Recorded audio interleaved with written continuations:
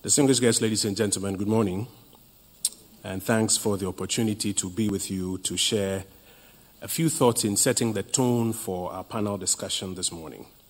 I want to thank the organizing partners for inviting me to make these very brief remarks. I also want to in particular congratulate you for your investment in thought leadership. Platforms like this give an opportunity to have a dispassionate, evidence-based and informed discourse, which hopefully should lead to some resolution that would move our society forward. It's also interesting because very often we in the media turn the light on other segments of the economy. And today you have elected to turn the light on us for some introspection. On a lighter note, I'm told that since March last year, anytime I take the podium, all I talk about is COVID. So when you invited me and you added COVID to the theme, I was of the opinion that you want to cement my COVID credentials. I'll do my best not to announce case counts and government restrictions, but to share a few thoughts on how the African economy can recover, and in so doing, the role of the media and marketing communications. The question of what brings about economic growth and development is one that economists have been battling with for centuries now. From Adam Smith in 1776, who was theorizing about peace and justice and low taxes, through Keynes and Ricardo and Marshall, who are now introducing elements like infrastructure and natural resources, savings, availability of labor. It has been thought that there is a theory and a path which, when employed, economies can grow or recover very quickly and create prosperity for their people. But every now and then we find ourselves asking, if the theory is that simple and easy to replicate, why are there several economies that are not growing as we would imagine or are not recovering as we would imagine? It is, ladies and gentlemen, in my humble view, because the question of generating economic growth is not as simple as is imagined. In recent years, efforts have been made to focus some academic attention on the role of the media and the role of advertising in generating or in affecting economic growth and development. I think one of the first to theorize about this was the Indian economist Amartya Sen. Between 1984 and 1999, a couple of publications that Sen put out in discussion of the paper Prevention of Famine. And then since then, you have seen increasingly a lot of academic research into the real role and the impact that the media and marketing communications can make when it comes to economic growth and development. The World Bank in 2002 published what they call Right to Tell, the role of mass media in economic development. Wilbur Schramm, 2014, media's development role in social, economic, and political progress. Ladies and gentlemen, in all of these, the literature is rich and clear that without the media and marketing communications adequately playing the role of positive amplification, our full potential in economic growth and development may not be achieved. This means that even in ordinary times, if we are to fully achieve our economic growth and development potential, strong marketing communications and media support is required. And in times like this, after a pandemic, even more. Ladies and gentlemen, if there is ever a time that we need to examine the role of media and marketing communications within the context of what it takes to unleash our full economic potential, that time is now. If there's ever a time to interrogate the true impact of the work of the media and marketing communications in stimulating growth, development, and improvement in the quality of lives, that time is now. For two main reasons. First of all, it's because we are in extremely extraordinary times. There have only been fewer times in global economic history that we have had such a major economic downturn across the world, including in Africa. The IMF, for example, describes the COVID-19 pandemic as a crisis like no other.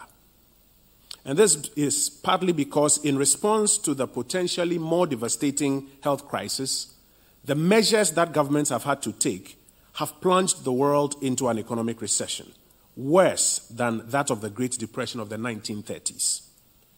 Sub-Saharan African economies contracted by an unprecedented 2.4%. The global economy contracted by about 3.5% in 2020. And with poverty levels already high, especially in sub-Saharan Africa, the need to recover now and quickly is extremely high. Additionally, we are also in times of unprecedented media penetration and media impact all over the world. One thing happens in Kabul, and within seconds, you are seeing it on your television on Sunday morning in Accra. Not only has traditional media percolated all over the continent, but social media is even going faster. Social media penetration is increasingly becoming the source of news to many on our continent. It's now at 45% in North Africa, 41% in Southern Africa, 16% in West Africa in January 2021, according to the media research organization Statista. We are therefore at the intersection of an unprecedented need to engineer an economic recovery across Africa at a time when media penetration is deepest. And we cannot discount the impact that media and marketing communications can have to spur us on or to pull us back in this enterprise. And that's why I think that this conversation at this time is critical. Throughout global economic history, the world has been through some times of crisis and recovery. Recovery, the pace of recovery, and even the extent of recovery is determined by many factors, including the interaction between the efforts of government and media. The Great Depression of the 1930s had significantly negative economic impact in the Americas and in Europe. An estimated 15 million people lost their jobs in America alone. Over 20,000 bankruptcies were recorded, a failure of major banks in Europe and in America.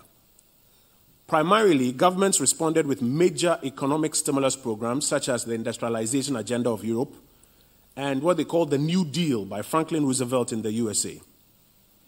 There's little literature on the role of media and marketing communications in that specific agenda, but anecdotal evidence suggests that a strong rallying of the nations around the recovery effort to get the business community and the citizenry and the general public to buy into the recovery program and to participate makes an impact in the success story.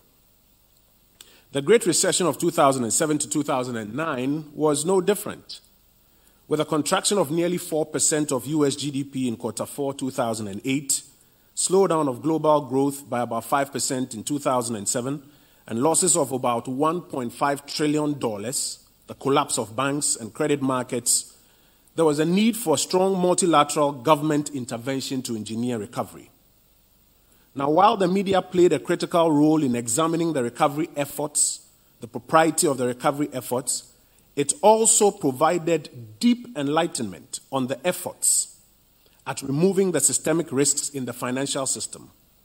In particular, the literature shows a quick pickup in consumer confidence with firmer confidence in the housing markets by 2009, aided by strong marketing communications on the path to recovery. Even the international debt crisis of 1982 to 1989 was similar. It is argued that the recklessness of creditors, mismanagement of debtors on the global stage culminated in that crisis. It was repeated in Mexico, in Asia, Brazil, Argentina between 1999 and 2002. But in all of this, a clear exercise to carry the people along, supported by a robust media and marketing communications ecosystem, aided the journey. Ladies and gentlemen, the media, through all of these examples that I've given, has played two significant roles. One, influencing, and two, reflecting. And here I want to quote some of the texts that literature provides on exactly what the media has done in these enterprises. I want to quote first from Karma, Asia Pacific 2008. It says, the fact is that the media can create societal and market opinions.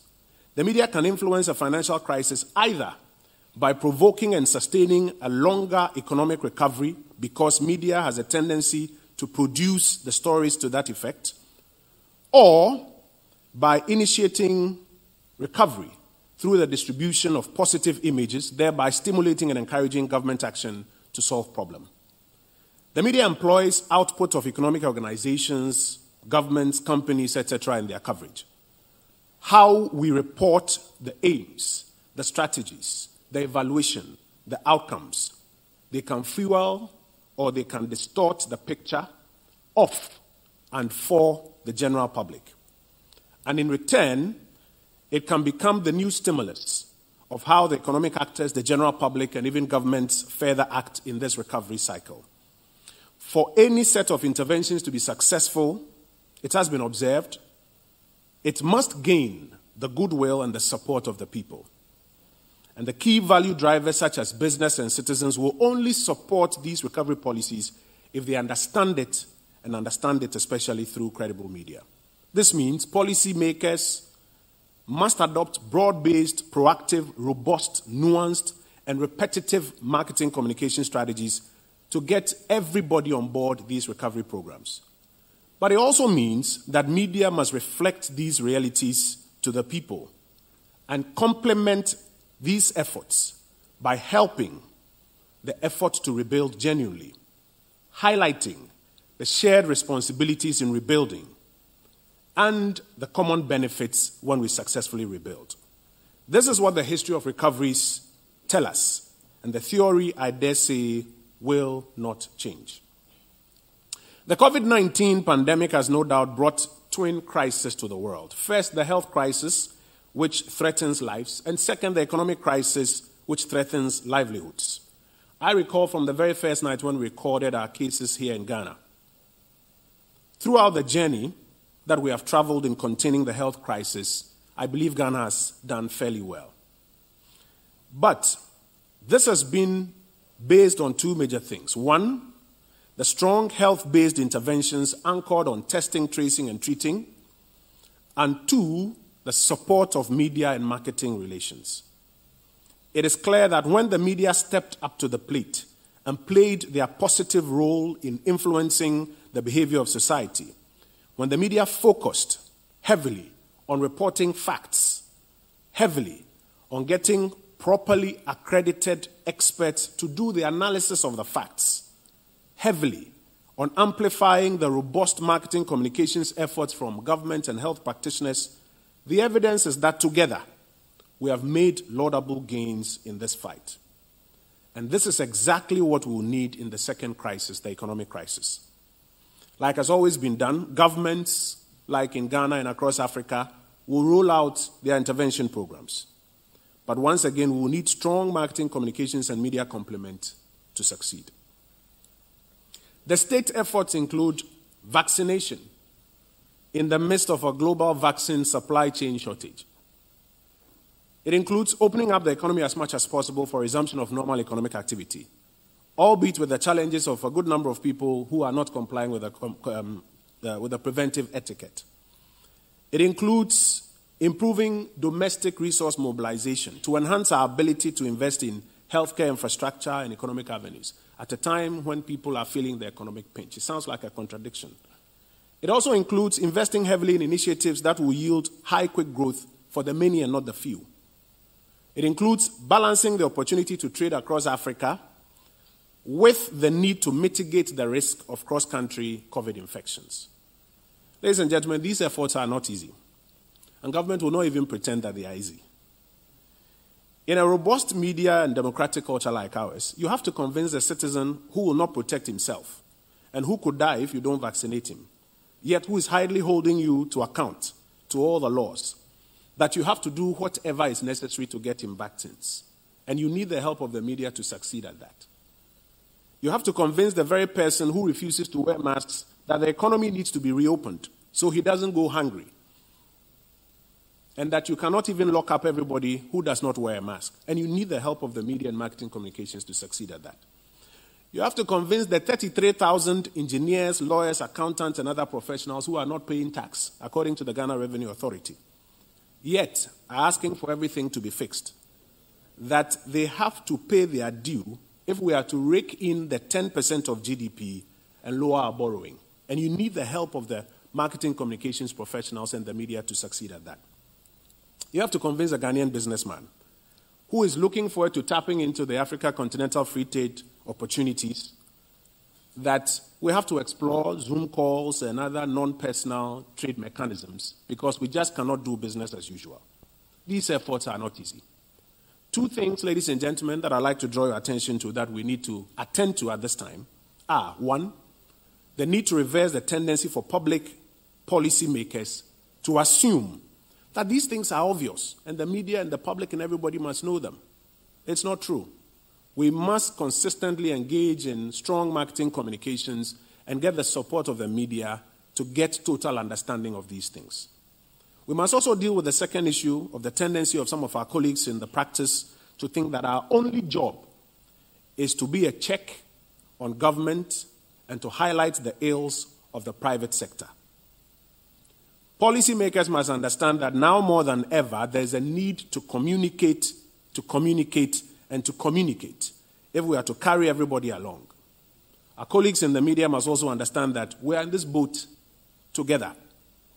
And part of our job is to positively influence the society to support the recovery effort. At a time when the media landscape has been significantly, negatively impacted and somewhat changed because of COVID, revenues have dwindled and competition has increased with technology disruptions to traditional media. One of the consequences is that public interest media has been one of the biggest victims and needs to be attended to. Attention must be given to support the media recognize and play the very important role that they have to play in the recovery effort. Attention must be given to aid the media understand and convey to the public the peculiar difficulties of today and the genuine efforts that all must make if we are to recover. Attention needs to be given to support the media to adequately balance the obligation of reflecting and positively influencing society. The media throughout economic history has been integral in the recovery process. ISA, for example, writes that the media creates two types of behavior in society: approach and avoidance.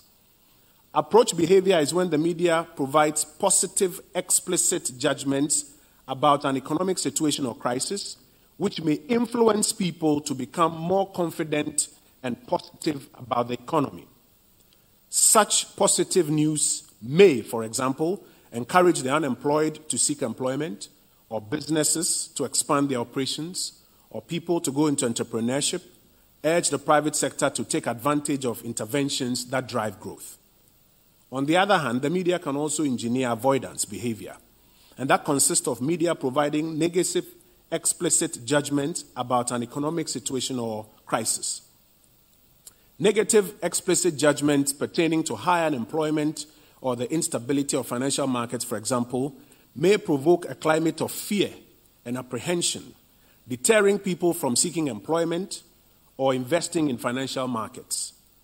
When we instill fear and negativity as our primary content, the consumer confidence required to aid our collective recovery and the advertising revenues that make us survive as businesses are challenged. Such negative publicity arises partly due to the unhealthy competition between media outlets. To beat the competition, some outlets select stories to play on the emotions of the consuming public, which could potentially interfere with attempts to rally all us up and rise together. It is therefore part of the role of the media to eschew all forms of misleading publications, particularly about the economy and about the private sector, because it deters investors, both foreign and local. It deters the ability of the general public to participate in the economic recovery effort, and it will lead to the dwindling of our industry revenues as well. Now is the good time to show up strong marketing communications, not just by government and policymakers, as I mentioned earlier, but also by the private sector. It's true that in times of economic crisis, one of the first budgets to be cut is the advertising budget. The effect is weakened media that may be prone to undesired journalism. But the literature is true that now is the time for private sector to show up advertising and marketing communication efforts. Because not only would it help the general economic recovery, it will help your business recover faster. As far back as 1927, advertising executive Roland Vail published a report in the Harvard Business Review detailing his study of companies during the 1923 recession. And let me share just a few parts of it with you. They found, for example, that companies who continued to advertise came out 20% ahead of where they were pre-recession, while those who reduced advertising ended up 7% below their pre-recession levels. So, to the major brands out there, the theory is counterproductive, that these are the times, rather, that you should show up your advertising and marketing communications. And I believe that our colleagues in the media will applaud you if you do that for them. McGraw-Hill's study of brands during the US recession of the early 1980s also revealed that out of about 600 businesses analyzed, those who continued to advertise during the 1980 to 82 recession were about 256% ahead of their competition that chose not to advertise. So while we encourage brands to rather step up their advertising spend, we also further encourage the marketing communications industry that now is the time that you have to invest in innovative ways of delivering messages on behalf of your brands, innovative ways of creating value for your brand clients. The same old campaigns and concepts may not cut it. In conclusion, ladies and gentlemen, we are at the most critical time in recent economic history on our continent. A time to rally round the flag and indeed rally round the continent-wide effort to recover. This requires common purpose from policymakers, private sector players, and the media. It is the only way to guarantee our common success. On the part of government, we will continue to provide support for the industry through fair regulation, capacity enhancement programs, and support to the general economy, which will in turn help the media and marketing communications industry. Help us to help you, to help the nation in the end. Thank you for your time.